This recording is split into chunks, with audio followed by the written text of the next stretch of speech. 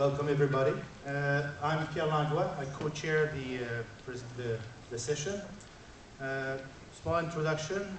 I've been in the NDT business since 28 years. I was with RD Tech, which became Olympus NDT. I'm the one who introduced the phase array inside RD Tech 20 years ago with the focus, with the partnership with the IZFP at that time. Reminds me of the ECNDT, reminds me of the first introduction also in Barcelona. Those were there 12 years ago, introduction of the OmniScan. So I'm called also the father of the OmniScan. And I'm glad to see that today's phase array get the full room of attendees. So it's a very, very, very good to see that. The first presentation will be, I was supposed to do it, but since I'm chairing, I will let one of my colleagues, Mr. Lamarre. Thank you, Mr. Chairman. Welcome, everybody. I'm very glad to be here today to talk to you about the phase array technology. This presentation will be about the roadmap that we had to go through to get the phase array technology into the market.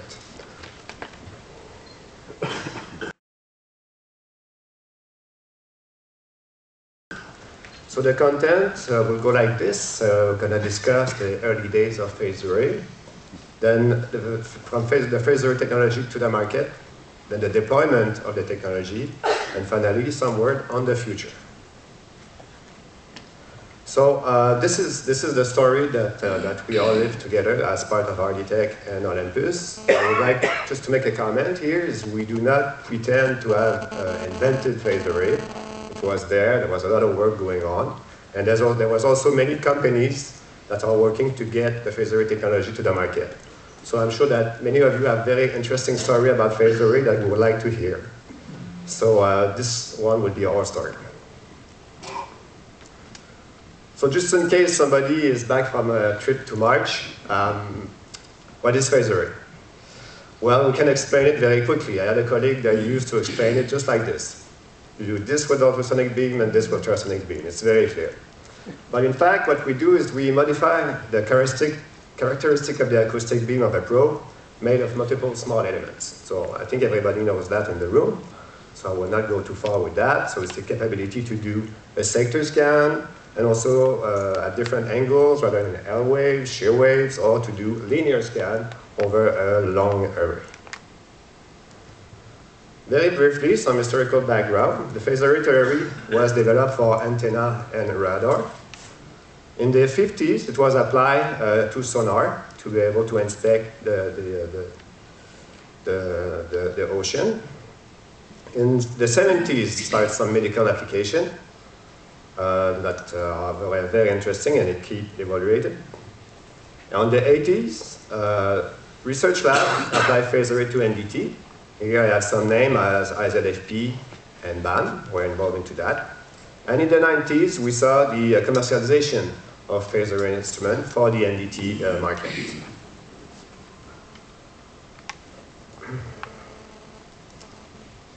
So some word about the early day where we were learning the technology. So where we start was in 1993. Yeah, we start, in fact, it was a project. It was not really the idea of doing a product at that time. It was a project that we worked with IZFP, where the idea was to connect a phase array instrumentation to the thermoscan. So the thermoscan at that time was that unit here. Oops.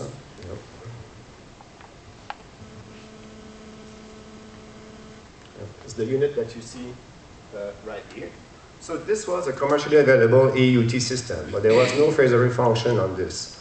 So the project was to integrate a phase array unit for one project. So at that time, the system was capable of doing only sector scan, use only 16 elements pro for emission and also for reception. And the higher frequency that can be used with that system was 5 megahertz. So the application that was used was a very challenging application, in fact, probably one of the most challenging applications I've seen over the 20 years, in fact. So this application was to inspect a turbine disk using phase array, but to perform time-of-flight diffraction over a distance that was about 1 meter. So 1 meter away with 2 probes, we were able to do sector scan and perform time-of-flight diffraction and find flaws in the turbine disk. So after that project, of course, we realized that there might have something to do with a product like this. Is there a need on the market for that? So we built the first generation. The name was a Tomoscan phased array. So in that case here, it was 95, was the first commercialization phased array unit from RDTech at that time. So the first phased array unit available on the market. So this whole system that you see here, the total weight was about probably 50 pounds or more about this. You can see that you had many different units. So it was connected again to the Tomoscan. So now we had a package totally, all packaged together that works with the Omniscan, but now we were able to drive 32 elements up to 128. So rather than just doing a sector scan with that system, we were able to do sector scan with 32 elements, but also a linear scan over 128 elements. Today, it seems so obvious to do something like that, but at that time, it was perfectly new. First time that the linear scan was available. Also, we can use probe up to 20 megahertz, where in reality, in fact, the higher frequencies that we can manufacture probe is around 17 and 18 megahertz. So at that point, we were learning the technology. So we had to move from what we knew about NDT, from one single beam to multiple beams. So how to calculate the focal loss. So we had to figure out how to calculate the focal loss, what was the right way, or should I say, a good way to calculate focal loss. The type of wave that were involved, L wave, shear wave, also all the mode conversion that comes with that. So we need to understand that quite clearly. And the probe definition, how to define a probe. We're going to see that later. Also, there was some things that were required for the technology to be accepted.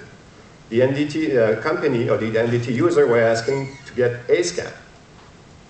Also asking to get gate, to be able to gate the information. And also to use TCG or DAC. And also how to perform a calibration.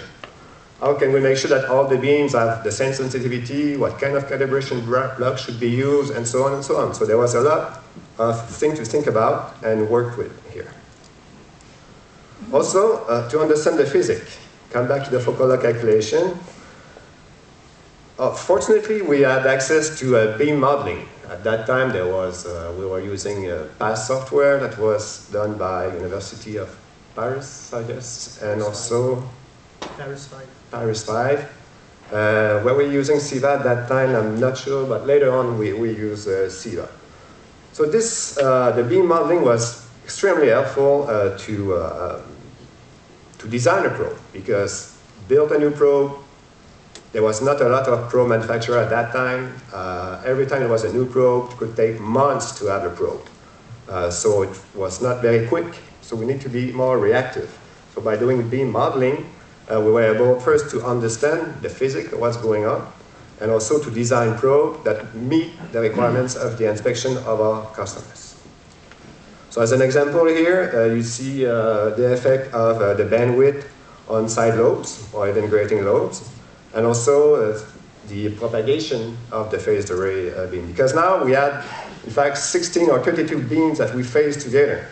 So this is different things that having just one beam that travel at one specific angle.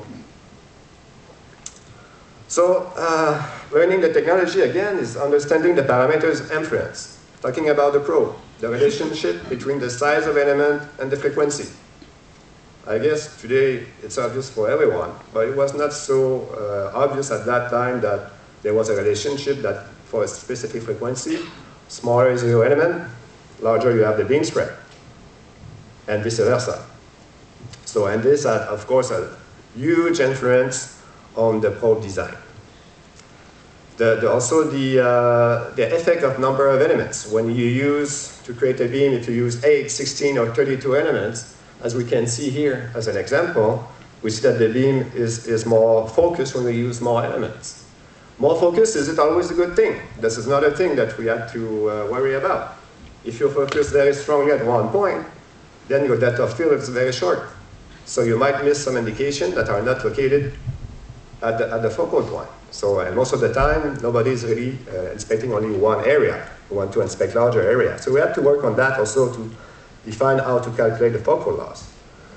And the effect of dead elements. This is still something that is going on. If you use a group of 16 elements as an example, how many elements can be dead? Because this is a fact. Elements on phase array probe die. So how many elements can you accept? So is it 2? Is it 3? There's still some debate about that. But mostly we can say that 3 elements over a group of 16 elements is acceptable. Also, to manage the key characteristic, the emerging point. So how do you define the emerging point to be able to get the picture? In fact, what you want to do all the time is to see where is the indication in the volume. So for that, you need to know very well the delay in the wedge and where is the exit point as well. And the calibration, how to perform with the calibration for all the different beams and the TCG apply, also we have to work on it. And now we have to face phase array practical issues. Wedge echoes. With a single probe on a wedge, it's easy to eliminate the wedge echo because you have only one beam, you can see where is the reflection in the wedge and design your wedge accordingly.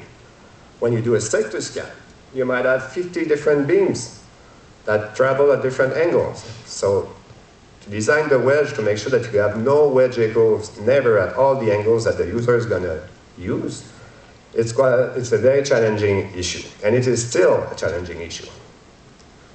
The coupling. Now that we have probe with many elements, we have larger wedge.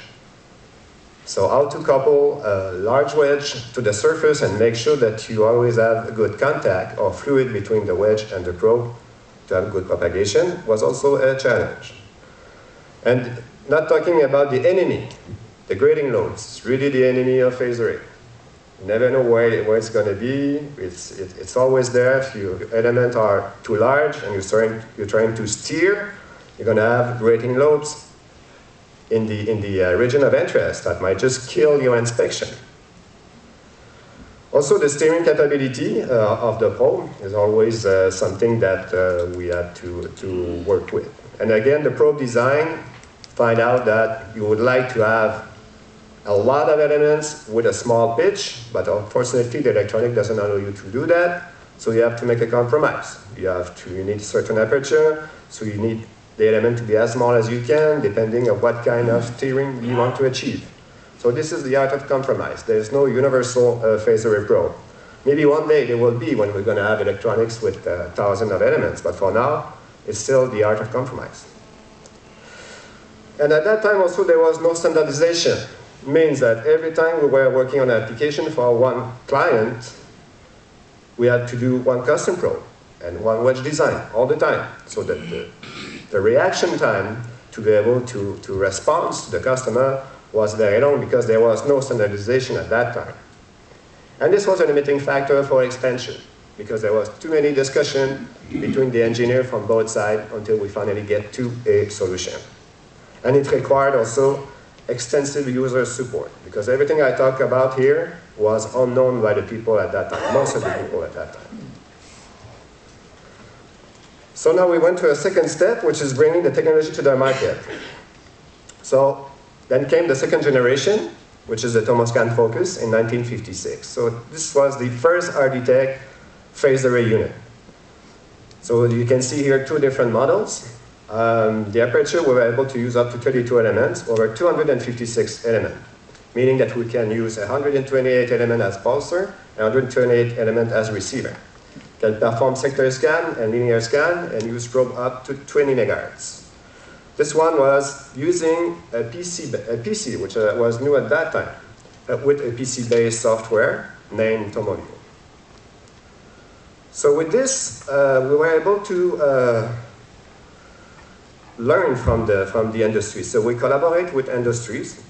this is an example here of a working group that we did with the nuclear industry leaders in the world. So we had people from Japan, Europe, and the United States, and Canada involved in that group, and other countries, but I forget. So with this, we were able to get the information from the industry and also to transfer the technology and the knowledge to the industry. So we learned the industry needs that could benefit from the technology, and we explore the benefit of advanced phase array technique. So you can see here a picture of a TRM, time reversal mirror working group in 1997. So we explored at that time advanced technique. So where were they? They were dynamic depth focusing, which you can see an example on the left. So the nice capability to keep a long focus beam over a long distance. We also explored VFT, volume focusing, autofocusing, and time reversal mirror. So this exploration was very interesting for us. But in fact, we didn't keep at that time any of those advanced techniques, and we keep moving with the conventional phase array technique to bring it to the market. So again, we had to build, or we work on building a knowledge base. Some might call it a books or body of knowledge, so that people can refer, have book to learn about it, to understand what's going on, to build training course, training exam, and to learn about this technology. So we took the very good example of Claude Kramer, which was the Bible, and is still the Bible of NDT. But we took that example and create similar book. No, not similar book. I don't want to say similar book. I would say books that were focusing on phase array technology. And these are free to download on the website. And there are still a reference for the NDT in phase array. Training the industry. I remember at that time we were overwhelmed with training. We had so many training to do that we were just unable to catch up with all the training to do. And also at the same time, I realized that we were not inspectors. We were very bad trainers. I mean, to train inspector was really not a cup of tea. But there was a need for the training, and we created a training academy with industry partners. You can see, if you go on the website, you're going to have the full list of all the trainer that can train on the OmniScan or any phase array equipment. So there was, this was very good. It was good for both parties. It was good for us. It was good for the training company and for the operator, because it really contributes a lot to spread the technology over the market. And it also, working with those training groups, helped also to the technology acceptance. And there's still a high demand for skilled operator. In fact, it's something that we really have all together to work on, is to have a better operator on the market. There's a good need for that. Now we had to show benefit through application. So we're expanding by developing application in different industries. It's always ultrasound, but it's applied differently in aerospace than in pipeline. As you know, our bridges, different worlds. Some power generation application that we worked through at that time was 97, was with Ontario Power Generation for the inspection of complex geometry of Siemens L0 blade route. The trick was a tricky inspection, because the inspection has to be done by the hand of the blade route right here, and then get the flaws and record the diffraction, tip diffraction, as we can see here, okay, in the volume, image it to be able to size the indication and also its orientation. It was very challenging and very interesting. So this is me here with a colleague in 97. So we were doing tests on site. We learned a lot, and we bring the technology to the power generation with an application like this. Aerospace also was an early user of the phase array technology. Friction stairwell for rockets. Again, this is a way to weld the aluminum together. So you see a picture here. So this is at Boeing, in fact, in one of the Boeing plant. So this is 50 feet high, so we're at the top of the well. With a scanner with 2 phaser probe like this, just move down and back to the top of the well. So with this, we were able to do the full well coverage in one pass using a phaser probe like this that was doing a linear scan with a water shoe that was sitting on the well, 1 probe on each side, 1 pass, full coverage. It was awesome. So we're able to find lack of penetration, warm hole, and different defects. You can see here by imaging how easy it was to size the indication when you get the right imaging. It was also a very good learning experience. Pipeline. The use of phase array on pipeline. This pipeline is a very demanding and high productivity world, especially offshore, because when the well is gone, it's gone. It's in the sea. You cannot come back to repair. You can, but it's so expensive. You want to avoid that. So what phase array brought to this is this. In fact, the system that was used before for girth well inspection was using conventional probe. Up to 20 conventional probe was working fine. Each of these probes was inspecting a specific zone of the well. So it was very high precision tool. But you had to adjust 20 probes. You have to deal with 20 probes. So you can see the size of the probe holder here, all the cables and so on. So there was a need here to simplify all this. So you see we moved from 20 probes to 2 phase array probes and a pair of TUF. Much lighter, much easier to put in place. Calibration was faster. Was perfect tool for the use of phase array.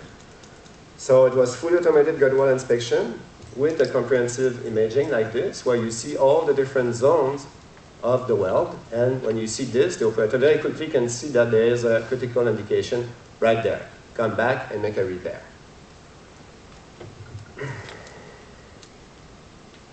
And this is an application as well, inline tube inspection. So this is a very high productivity. System has to be able to work 24 hours 7. Again, here, the same system was used to do linear scan, also parallel firing.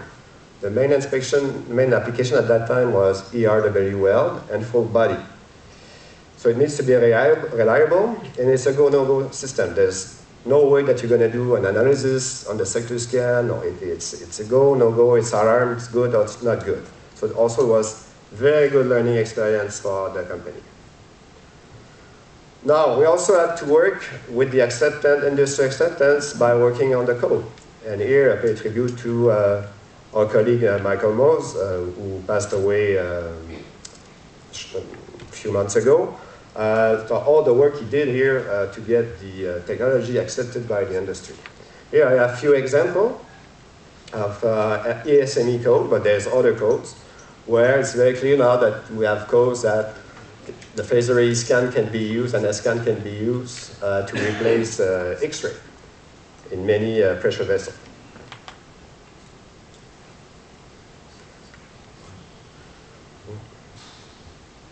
So key learning from that, there was growing opportunity. So after 10 years of working with phase array, the technique has shown very good benefit, but it only occupied only a fraction of the potential market.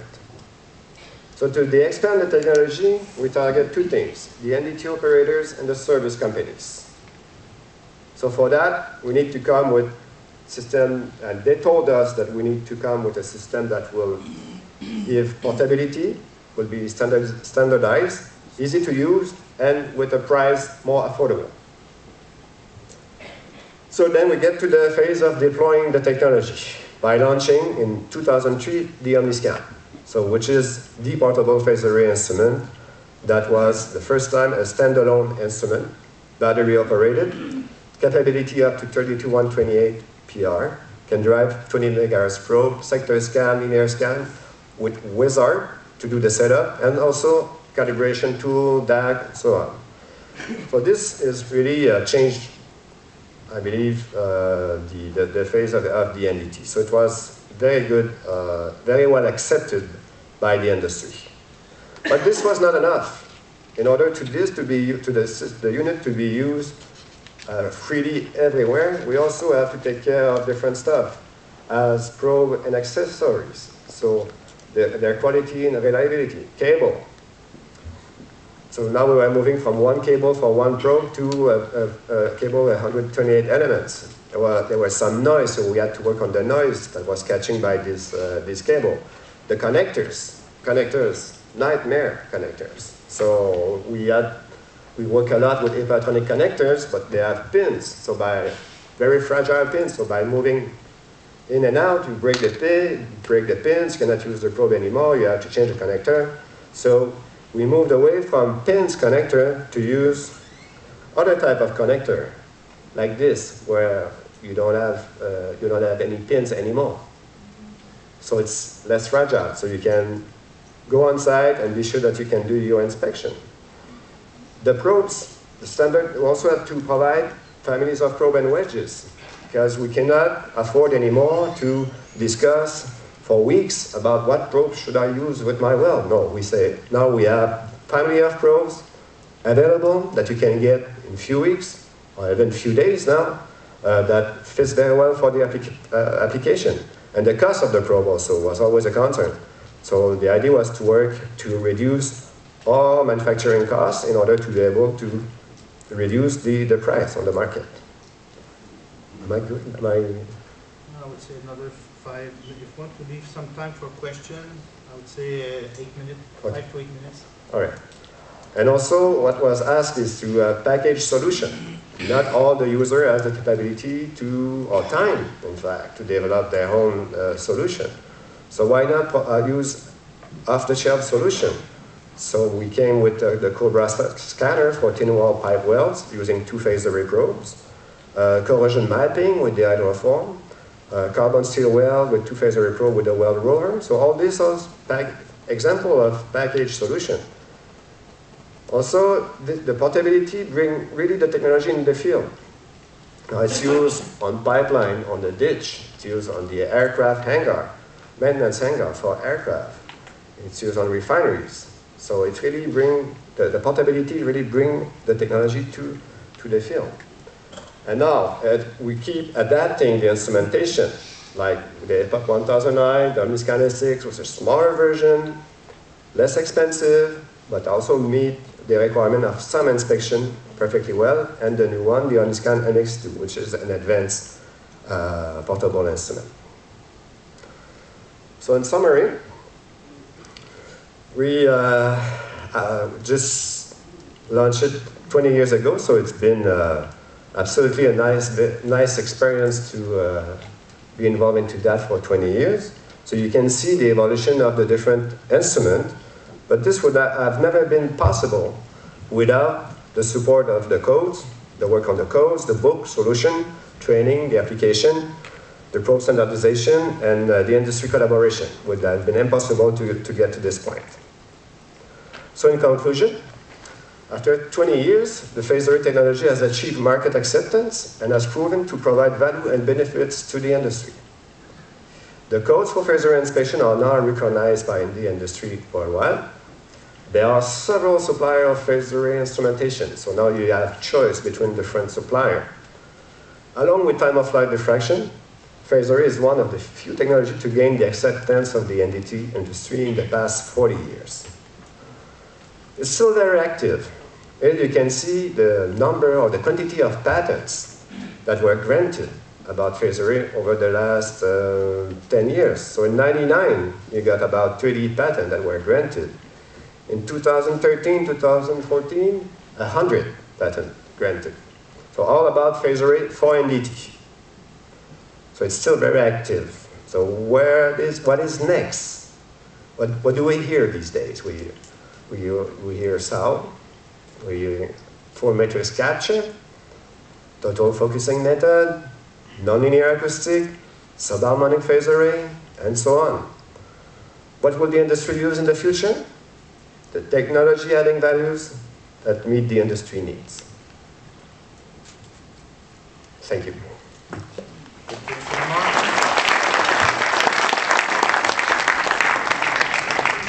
So we have a few times for questions. If there is any questions, please go to the microphone. We have 10 minutes for question session.